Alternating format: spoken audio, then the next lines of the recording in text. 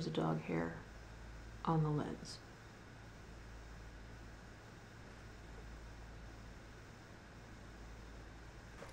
Hey guys, it's Allie. Welcome to my YouTube page where I talk about sculpture stuff, stop motion stuff, fine art stuff, random stuff. For one of our materials videos, this is one of our clay videos. We are talking about plasticine clay. When some people hear stop motion, they think about claymation, which is accurate. Claymation is a type of stop motion. So it's basically the puppets and the objects that you're using are made out of clay that you mold and sculpt as you shoot. So frame by frame, you're making tiny changes in the form itself. So it's a little bit different than some doing stop motion in other materials. This is perfect if you want to depict something morphing.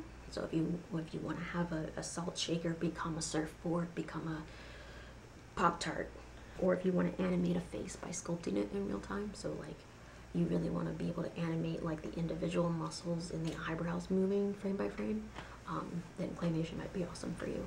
So one of the big companies doing claymation right now is Aardman in England. They have done Wallace and Gromit, Shaun the Sheep, Chicken Run. There's a ton of their stuff on YouTube, including the full Creature Comforts series, which is a TV series that they did that's hilarious. So claymation, the type of clay that's used most often is plasticine. It's also called modeling clay. So plasticine is an oil-based modeling clay that never dries out, which is awesome. So it's good forever. It will never dry out. It will never harden. You can't fire this clay in a kiln or an oven. So don't try to bake it because it will not harden. It will melt into a puddle in your oven. Higher grades of plasticine are available. Sometimes they're called Plastilina. It's basically the same thing. But if you're doing a student, experimental, low budget, at home kind of film, like you can use the cheaper child grade stuff. It's really, the difference is not going to be palpable. I think the Plastilina, like higher quality stuff, is a little bit stiffer. It's a little bit harder to sculpt. But otherwise, not really that different. Plasticine is also useful to have around for propping things up as they dry, like when I make little hands. It's good for filling in holes in a set left by foot tie downs. It's good for making molds. I bought 5 pounds from Amazon for like 13 bucks. If you do that, I suggest getting a big block in white or light gray, because some of the colors can stain surfaces or puppets. Also some of that color can come off on your hands, and then you go and you touch something else, and the color is, you know, you're staining your puppet basically, which is something you obviously don't want to do. So we'll talk about mold making, but I would not suggest making a plasticine sculpt. For making a sculpt, I would advise using monster clay, which we'll talk about. Monster clay is pretty awesome. So plasticine in terms of puppets, you might be able to make a plasticine puppet faster than you would a build-up or a mold cast puppet, but the plasticine puppet is going to take longer to animate. This is because every time you touch the clay, you leave a fingerprint, and you will see those fingerprints in your footage. It's crazy, but you will. And so you might have to smooth the object after you touch it. Every tiny move you might have to smooth afterward. So all in all, it takes longer to animate with plasticine. So plasticine is heavy, and it's not structurally sound enough to hold its own weight. So if you sculpt a person with their arm out like this, and there isn't some kind of armature or skeleton inside, if this is like just solid clay, it's gonna sag and eventually just fall off. So you need to have some kind of armature inside larger sculptures or puppets made out of plasticine.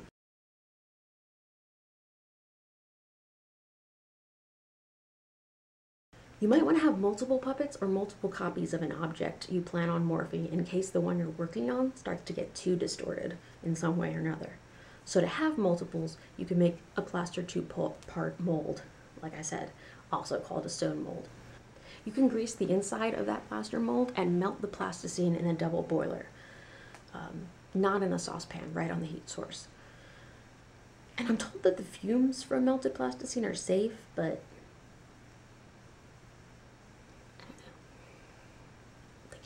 can they? Anyway, this is what a double boiler looks like. It's a 2-part pot where there is a bit of water put in the bottom part of the pot, and the material being melted is in the top part. So you're effectively steaming the material. So you'd use this setup for melting candy, chocolate, wax, stuff like that. By the way, Jolly Ranchers are fun to melt and pour into a mold. If you have a plaster mold, they're just kind of finicky. You can very easily start to burn them, basically. But yeah, so anyway, candy and chocolate and whatnot can burn if they're directly on a heat source. So you want to kind of steam them basically via a double boiler. Make sure that the pot on the top is one that you're not planning to use again for food. Even though plasticine is non-toxic, it's really annoying to try to get it out of that pot. And the pot's not going to be quite the same afterward. Always check the water level in the bottom pot every 20 to 30 minutes or so. You don't want it all to boil away and then things in your top pot start burning. Here's a picture of a makeshift double boiler, which you can do if, you know, you're a college student or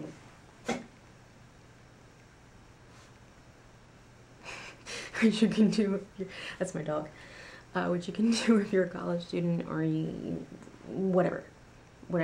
If you need to make a makeshift one, you can kind of pull that off. You could also use, to melt down plasticine, you could also use a candle warmer, which I stole from my mom. They're super cheap. Or a hot plate, which is probably a little bit excessive. But make sure that when you're using those, you're using a ceramic or a Pyrex glass container on top of them. So the clay itself is in ceramic or Pyrex glass. Short bit on glass. Pyrex is a special type of glass. It's borosilicate glass, and that type of glass can withstand sudden temperature changes.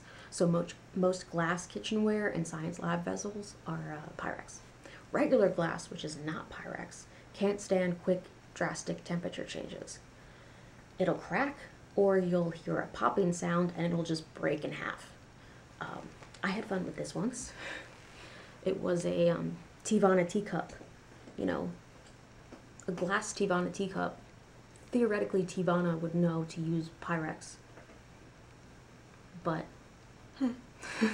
but it broke in my hand and it spilled 17 ounces of freshly boiled water onto my thigh. It burned so good. No, it didn't burn good. It burned very bad. So, try to use ceramic or Pyrex glass containers on top of candle warmers or hot pots, hot plates. Hot pot is different. That's tasty. You can make a little bowl out of tin foil if you're melting down real small amounts. That works. Sometimes if you have a really hot light, you can kind of create a little cave out of aluminum foil, and just being near the light will melt the plasticine. I've melted plasticine in a little aluminum foil bowl on top of one of the set lights you use for stop motion. Yeah, they get surprisingly hot. I've actually cooked a burrito on them before, and I burned it. Like, damn. Anyway, back to using multiples for a two-part mold. So, you have your plaster mold, you can grease the inside of the mold, you melt down the plasticine in your double boiler or your candle warmer or your hot plate. You take the mold and you clamp it shut real tight, and you can pour that liquid plasticine into the mold. Let it cool. If the mold's fairly small, you could put it in the fridge. Let it cool enough that the plasticine solidifies. Open the mold, and you should have a near perfect copy of the original sculpture that you made the mold with. And so now you have this mold, and so you can just pour and pour and pour and end up with 17 of the exact same object. That leads us to additives and solvents. Additives are things you can add to a material to change its properties, to make it harder or softer or more flexible, whatever. Solvents are substances that dilute or break down other substances. So, for example, nail polish remover is a solvent. It's acetone. Acetone breaks down nail polish and a bunch of other stuff, actually. So it's pretty useful to have nail polish remover around the house. In terms of additives, you can add wax to plasticine to make the plasticine stiffer and harder. You could melt down the plasticine, again in a double boiler, and throw some wax in there too.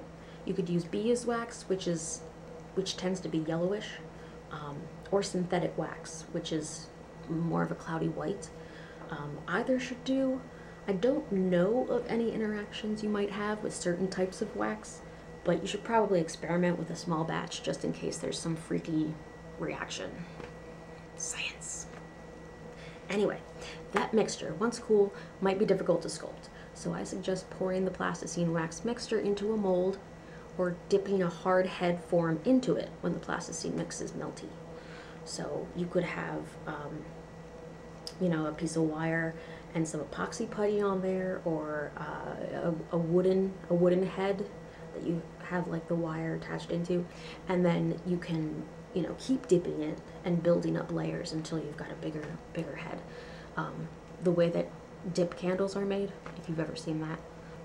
I haven't done this, but this was an idea that I had, so that you would have a head form that is made of hardened plasticine, so it doesn't really want to move too much. But then you can add facial features on top of it that are just pure plasticine.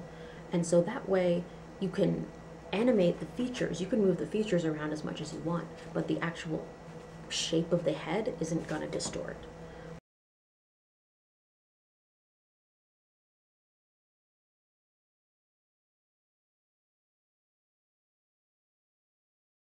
Next up with plasticine, we were talking about sculpting and animating. For plasticine, you can use regular clay tools, which look like any of these guys. There are a ton of different types of tools you can use. I have ordered from Amazon dental tools before. Those can be good for sculpting. That's part of why Amazon thinks that I'm a dentist. Whatever. Amazon is very confused about who I am, because I have some strange search and purchase histories going on there. Anyway, this is an extruder. So if you've ever played with Play-Doh as a kid, and you had these little plastic machine things that you stick the clay in one side and then you pull a lever or something and it squirts out the other end in like little strings or whatever, that's an extruder. So you can use them to make a very uniform, long, slender rope of clay, or a bunch of other different shapes, basically. One of the nice things with melting it is that you can pour it out on a sheet of wax paper or silicone or something non-stick. And once the plasticine cools, you have a pretty uniform slab. A slab is just clay that's flattened out, like when you flatten out cookie dough with a rolling pin. And like using cookie cutters to cut shapes out of that flattened dough, you can cut forms out of that slab if you want a pretty uniform eyebrow, for example. You can, of course, make a slab manually with any type of clay, really, with a rolling pin of some kind, if you'd rather not melt it down for whatever reason, if you don't have access to a stovetop or whatever. If you place two pieces of wood that are of equal thickness on either side of the clay when you roll it out, and have your rolling pin ride on those two pieces of wood, you can get a slab of equal thickness all around. I don't know if you've ever rolled out cookie dough, but toward the edges it gets real thin, and in the center it's real thick. But for most art purposes, you want to have a uniform thickness in your slab. In terms of animating plasticine, keep baby wipes nearby when animating plasticine or any kind of clay. Plasticine especially bleeds color onto your hands and surfaces.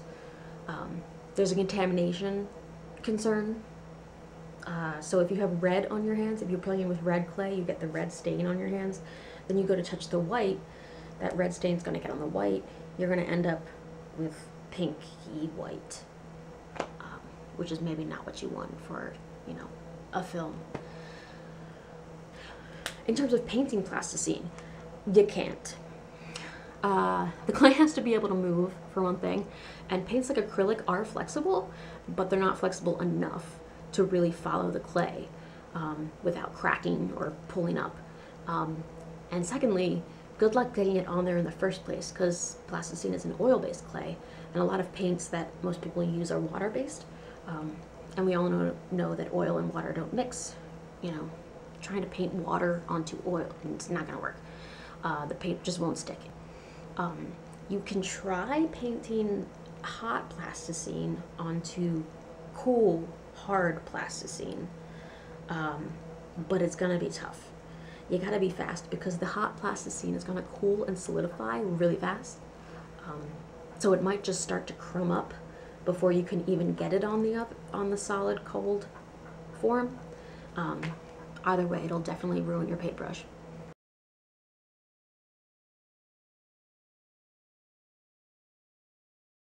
So since you can't really paint it, on it, the best option is just to mix different colors together. And so there's hand kneading, which is just like mixing it together with your hands. It's a really good hand workout. You can use a pasta machine. Yes, it flattens out the clay, but it does actually mix it too.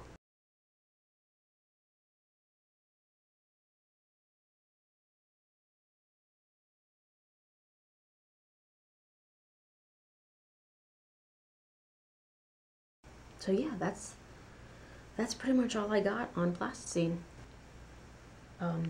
Not really used by sculptors so much, definitely for mold making, but definitely used more so by stop motion animators. Good stuff to have around, definitely. So yeah, have fun.